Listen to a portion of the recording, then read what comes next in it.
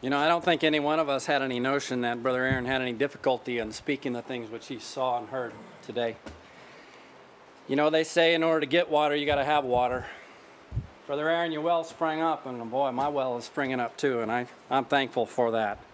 The exhortation is pretty obvious because it is in the text. Let us come boldly to the throne of grace. So let me append an exhortation to that. There is a requirement in having the boldness that is necessary to come, and you find that up in the 14th verse, and it is in this, seeing that we have a great high priest. It is actually our perception of Christ that gives us the necessary boldness to come to the throne of grace. We have access with confidence by the faith of Christ Jesus, the Apostle Paul said through the Spirit, and it is only by Christ Jesus. In the 14th and the 15th verse, he says more about Jesus than he says about you. Because you can't obtain boldness by having you in your heart and mind predominantly in order to come to God. That will never work. There were two men that prayed unto God. The Pharisee had a strong awareness of the righteousness of God and beat his breast, and he wouldn't even look up to heaven. I mean, the publican wouldn't even look up to heaven. Of course, he went away justified because he got hard. The Pharisee, though, was full of himself. And he didn't get heard, right? It is seeing Christ himself and what he has done that gives us the necessary boldness to come to God. And so that's really what I want to look at here for just a moment, is this 14th and 15th verse. Seeing then, do not assume that you see. Brother Aaron said, let's not be assuming. If there's anything you want to be assuming about, it is not about your knowledge of Christ Jesus. Jesus is a common household word in the professed church, but he is very little known in it. Do not assume that you see him. Labor to see him and continually to see him. And so let's do that. Seeing what about Jesus? Seeing that we have a great high priest. Caiaphas was a high priest, but he wasn't a great high priest. In fact, Caiaphas was the high priest in the time that Jesus walked the earth, and yet the people that he was mediating for were the ones that did not know that Jesus was the Lord of glory and sought to kill him.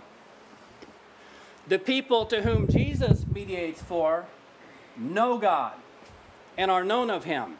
He makes intercession for them. They're no longer an enmity with God. He truly does bring us to God. And by his own blood, he has brought us nigh to God.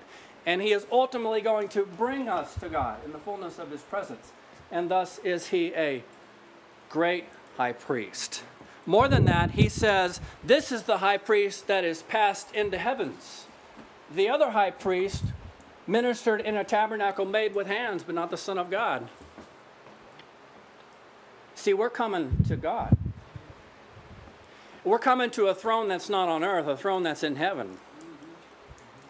And if we are going to come through the mediatorship of Christ, he has got to be where the throne is, right?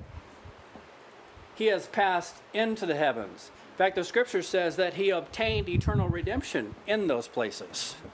And thus can we come all the way to God. You know, a man who's mediating can only bring you as far as he himself is. Amen. In his nearness to God. Jesus is at the right hand of the Father. He's passed into the heavens. And he is Jesus, the Son of God. Think of that aspect of Jesus. Before we make him too much of a man, realize that he is, in fact, the Son of God.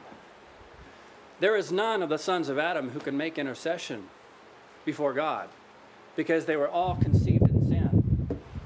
This man was not conceived in sin. He's the Son of God. And think of this aspect of that. He is the Son of God in whom God was well pleased. God's had other children, but they've not pleased him well, not like the Son of God. The Son of God is the one who has done all things well, and he always does those things that please the Father, and the Father has not left him. So when you come to the Father, come through the one of whom God has placed his seal of approval on. He's the Son of God. And think of it this way. In verse 15, we've not We have not an high priest which cannot be touched with the feeling of our infirmities. He is the Son of God, and yet he is, in fact, a man. He is that. You do not come to God through the mediatorship of an angel. Think of that. Oh, how scared we would be if we came that way. An angel doesn't know what it's like to be weak or to have some kind of infirmity. They don't know what it's like to be unable. See, they don't have those kind of things. See? Jesus knows what it is to be weak, to have weakness. He knows those things, see? Those things that are necessary for us to have someone in heaven who can be touched with an infirm condition. Jesus has those.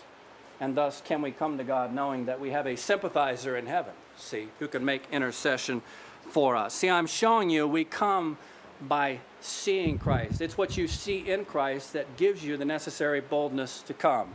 We have all through Scripture godly men who have shown you the advantage of coming by seeing. As long as Peter was seeing Jesus, he was walking on water. As long as David knew that the battle belonged to the Lord, he could charge the field against Goliath and be victorious without being scared. As long as Moses could see him that was invisible, he could deny Egypt. Right? This is how critical seeing is. And so let's be encouraged with this exhortation to labor to see. Because when you can see Christ with clarity, you'll have the boldness to come. So that's my exhortation to you this morning. I open it up for you, brother.